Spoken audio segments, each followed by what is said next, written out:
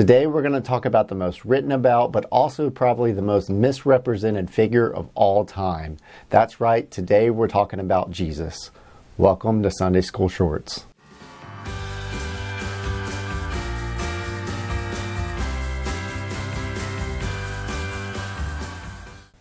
This is part 3 of a video series looking at the gospel of Jesus Christ from the on-the-ground perspective. If you haven't seen the other videos first, I encourage you to check those out.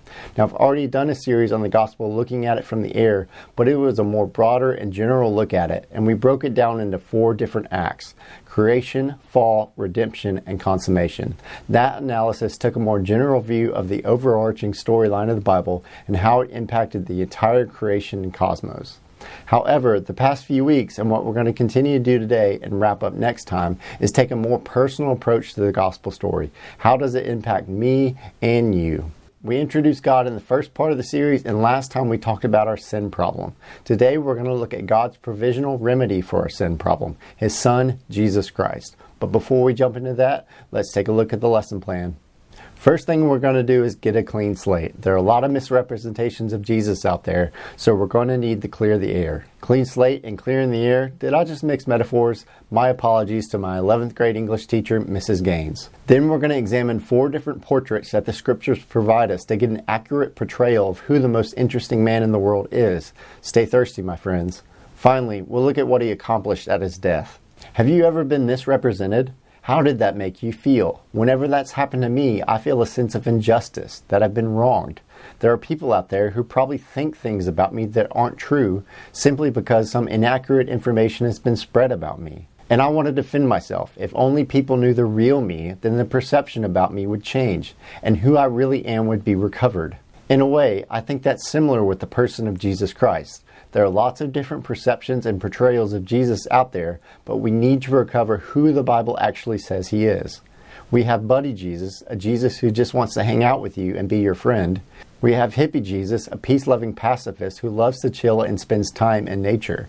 We have Democrat Jesus, an advocate for the poor and social change.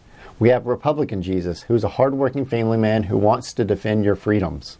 We have a prosperity Jesus. This Jesus wants you to be happy, healthy, but most importantly, rich.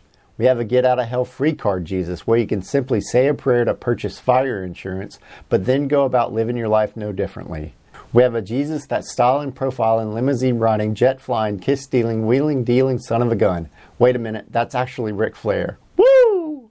And there may be some things about these characterizations that are true about the real Jesus, but often our tendency can be to highlight and overinflate those specific characteristics to fit whatever agenda we are most passionate about. And an overinflated Jesus is not the real Jesus. It's a distortion. We are in a way making a Jesus in our own image to suit our own needs and desires. And another problem with doing that is that the true Jesus of the Bible may not necessarily endorse the campaigns that we are setting him up to be the spokesperson for.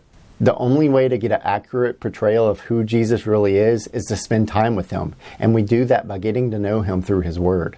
So who was this Jesus? In both the Gospels of Matthew and Luke, we get Jesus' origin story. We have his birth narrative, which most of us know as the Christmas story. Sorry, Ralphie, there won't be any shooting any eyes out or leg lamps today. Both of these Gospels also offer us the genealogies of Jesus. And yes, there are some noticeable differences within these 2 genealogies, particularly on the names and number of names between David and Jesus, but scholars don't really get into a big tizzy about these discrepancies.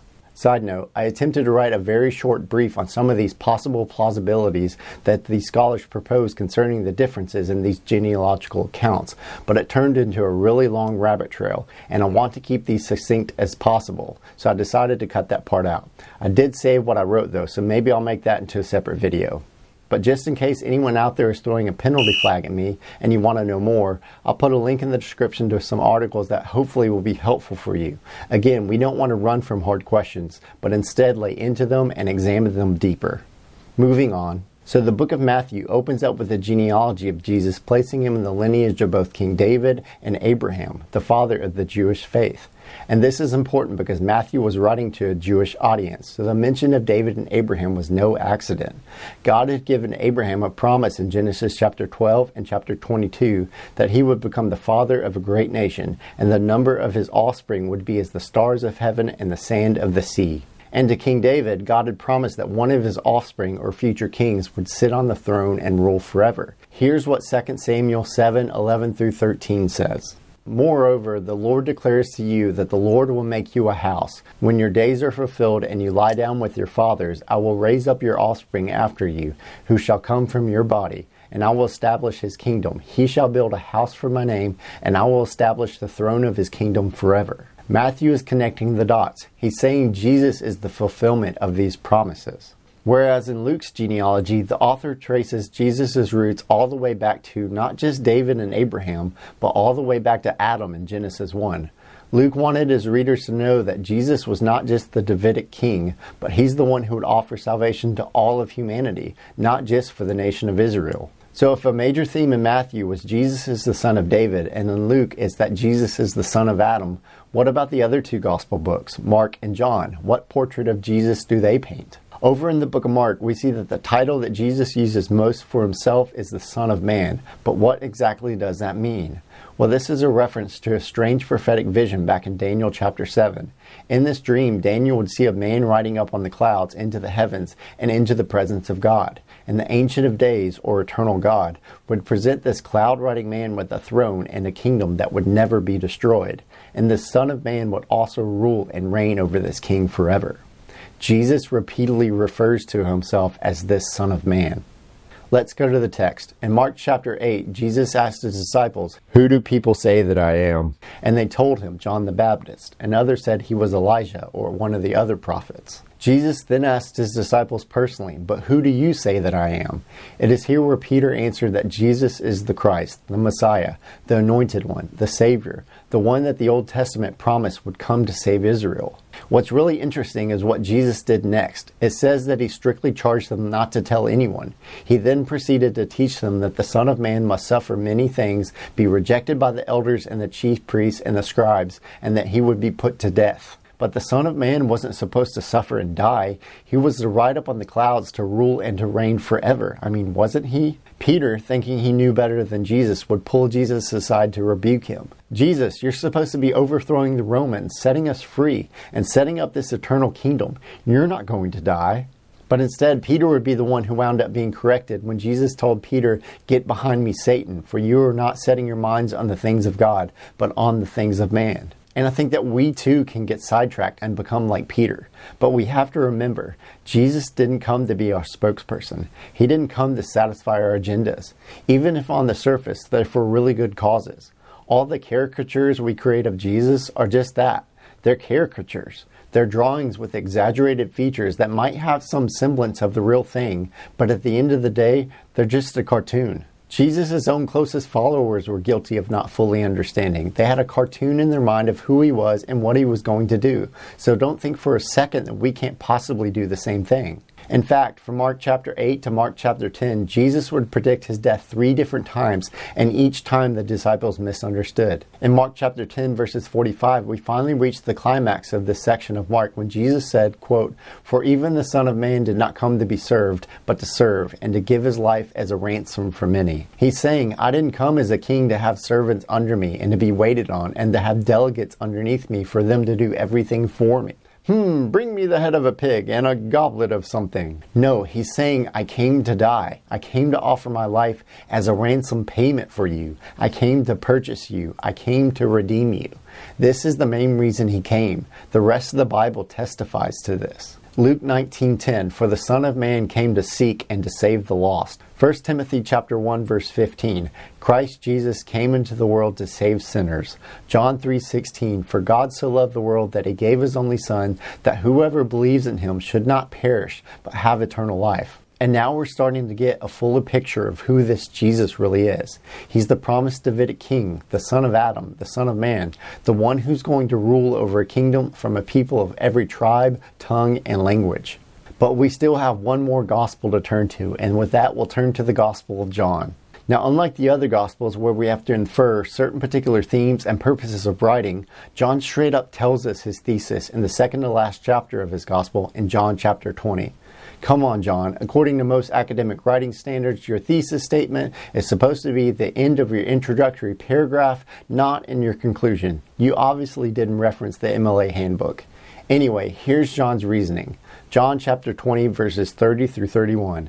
Now Jesus did many other signs in the presence of his disciples, which are not written in this book. But these are written so that you may believe that Jesus is the Christ, the Son of God, and that by believing you may have life in his name. John wants the reader to know that Jesus isn't solely a man. He's no ordinary human. He's also God. He's not just a deity. He's the deity. He's the second person of the Trinity. He's God the Son taken on human flesh. And this should make us uncomfortable because, one, people don't just claim to be God. If they do, we typically avoid those kinds of people because that's crazy talk. And two, how can that be? How can the infinite, eternal, all-knowing, all-powerful, transcendent God be bound to a finite body that cried as a baby, had to be held and rocked to sleep, and grew up as a child who went to school and had to learn, and probably skinned his knees and bled, and who got tired and hungry, and on and on and on and on? It's a riddle wrapped in a mystery, deep-fried in an enigma. But within this mystery, we also find comfort. Remember from last time, when it comes to our standing before God, we have a sin problem. Adam was cast out of the presence of God from the Garden of Eden because of his sin. And we too, because of our sin, can't be welcomed back into the presence of God. But through Jesus, the God-man, we have someone who can stand before God in our place, not only to represent us, but also to actually deal with our sin. In the beginning of John's Gospel, we find John the Baptist, not to be confused with John the Apostle, who also wrote the book of John. But anyways, we find John the Baptist doing what baptizers do. He's at the River Jordan baptizing people when Jesus comes down to see him. Upon noticing him, John shouts, "Behold the Lamb of God who takes away the sin of the world." This is a callback to the events of the Passover found in the book of Exodus, where on the night of the last judgment against the Pharaoh and the Egyptians, a perfect spotless lamb was slaughtered and its blood was painted on the threshold of the door. By taking refuge in this house, one would be spared that night from the wrath of God. Jesus, this new, spotless, sinless Lamb of God, would go on to offer up his own life to be slaughtered and have his own blood poured out for us. And by believing and taking refuge in him, we too can be spared from the wrath of God. Our sin problem isn't just ignored or swept under the rug. On the contrary, the Bible says that Jesus not only bore our sins in his own body while he was nailed to that tree, but that also God made Jesus to be sin, that he would embody sin while suspended on the cross. And as he embodied sin, he would also have the full wrath of God, the punishment that our sin deserves, poured out directly onto him. And he did this for you and for me. It's time for snack time. All right, today's questions to chew on are: am I like Peter? Is there any way that I try to use Jesus to fit my own agenda or to be my spokesperson? Who do you say that Jesus is? And finally, why did Jesus have to die? All right, before we wrap up, I first want to acknowledge that there's probably a million things that are left out that could and should have been said about Jesus. I didn't even mention the resurrection of Jesus, and for goodness sake, without that, the whole Christian faith collapses. So before people start shooting at me in the comments, it wasn't an issue of priority. Much like Twitter limits you to 240 characters, or whatever the limit is, one can only communicate a certain amount of information in such a short amount of time. And yes, I could have just made these videos a little bit longer, but I also know that one of the determining factors when choosing to watch something is that little timestamp over there in the corner. But hopefully I'm going to continue to produce more videos like this, and I plan on talking about Jesus a whole lot because he is the main character of the Bible. He's the main character of the biggest story. He's what this whole thing points to. My closing today is going to be a little more of a personal pitch. I believe that Jesus is real, and he is who he says he is, and he's so good to us as well. If you're here today and you're unsure or you have doubts about who he is, I just want to encourage you to keep searching, keep pressing in, keep exploring, keep asking questions. Read the Bible for yourself, more specifically the Gospels of Matthew, Mark, Luke, and John. If you've never read the Gospels before, a good place to start is the book of John. But you can't go wrong with any of them. Make sure that who you think and understand Jesus to be is who the Bible presents him to be. Again, there are a lot of misconceptions about Jesus, and a lot of people do unfortunately distort and try to use them for their own particular agendas. That's a story for another day. I'm not here to bash particular people or groups or movements. All I want to say is go to the Word and see for yourself, and I think he can change your life. Thanks for watching. Have a wonderful day.